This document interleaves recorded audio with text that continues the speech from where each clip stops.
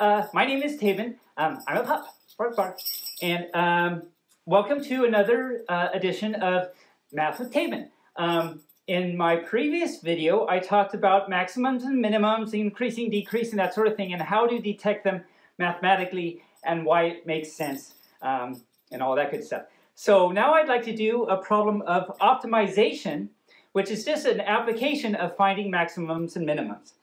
Now, I'll probably say this again because I think it's important to know that optimization problems, in a way, really every optimization problem is the same.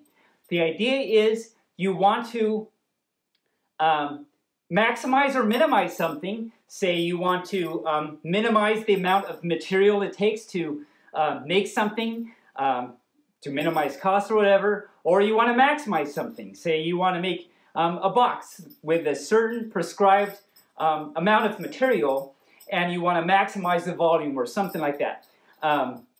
But in every case, it really comes down to one thing. You want to model your situation with a function, and then once you have that function, you want to find the maximum or minimum of it, which then just goes back to the previous idea I talked about in my other video. So let's just do a simple example. As I say, this example will kind of be an example of every optimization problem because it's all kind of got the same ideas. I guess before I start, one piece that you'll need is usually in optimization problems, there are constraints. That is things that you're bound to, kind of, that you have to have within the problem. And you'll have to use the constraint and combine it with the function you get in order to get your answer. So let's see how these ideas apply to this example. So we have a farmer. He's a little farmer guy. Maybe he's right here. There's a farmer. And he has 2,400 feet of fencing, and he wants to make a rectangular field, fence off a rectangular field against a river. And he doesn't need any fencing along the river. Now, he wants to know what dimensions, height and width, dimensions of the fence the field do you need that will maximize the area. So let me just talk about this, and sometimes in a problem you just kind of got to do a few little examples and things to get an idea of what you're looking at. So for example, here's one thing so I'm not going to start solving the problem yet. I just want to kind of wrap my head around what this is actually asking. And by the way, half the solution to any problem is understanding what it's telling you and what it wants you to do. I'm completely serious about that. If you got those two things down, you've got half the problem. Anyway, so let's do that and try and see what it wants us to do. So for example, so here's a river, and he's going to make a fence, or make a pen, and he could have, for example, maybe this was 100 feet, and this was 100 feet, and if he has 2,400 total, 2,400 minus 200 is 2,200. So this is one possibility, and in this case, the area is 100 times 2,200, which is a big number, right? Anyway, so that's one thing that could happen. Now, on the other paw, he could also maybe, well, no, let me just keep that up there and just draw maybe a different color. He could also say, here's a river, and maybe he had, say, 1,000, for example, feet on two of the sides, which would leave 2,000, which would leave 400 feet for the other side. So then here, your area would be 1,000 times 400, which is 400,000 square feet. So obviously, the changing your dimensions changes the amount of area you have. And then the question is, well, is 400,000 the biggest? Is there dimensions that give you any bigger? Well, that's what we want to find out. Colors. Got this one. It fell. So let's do a different color. Another one fell. Craziness is happening. So the main idea, as I said, with all these optimization problems, the idea is to model problem with a function.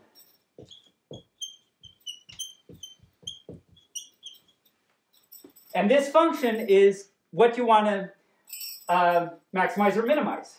Then find max and mins. Oh, look, the blue one magically came back. Magic. Again, here's our picture. There's a river.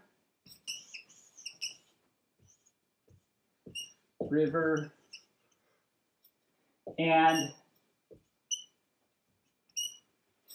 okay, so we want to maximize the area. That's what we want to do. So when I read through this, I want to think, what do I really want to do?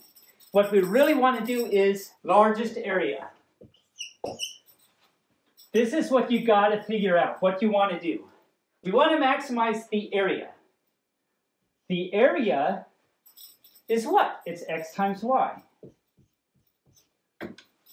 So we want to find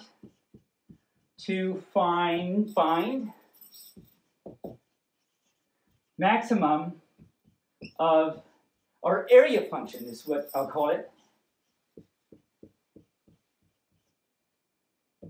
But the thing is, we have two variables here. We need to get rid of one of the variables. We do that using our constraint. I haven't written down the constraint yet, but we'll use it. Using the constraint, what's the only other piece of information we have? Well, we know that it all has to add up to 2,400. So x plus y plus the other y has to equal 2,400. So, of course, we can simplify that to x plus 2y equals 2,400. And we can solve for x and then plug it in. 100 minus 2y. In that case, then, so our area function, it'll be just in terms of y now. It's x times y. And x is 2,400 minus 2y. So 2,400 minus 2y. Right? And so then that equals, just to simplify a little bit, minus 2y squared. So we want to maximize this, which then just goes back to, well, we know how to do that. We've got to find derivatives and stuff. So let's do that quickly, and then we'll be done. So my area function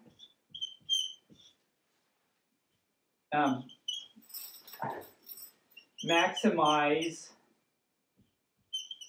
sorry if you can't read that, my pauses, is 2,400y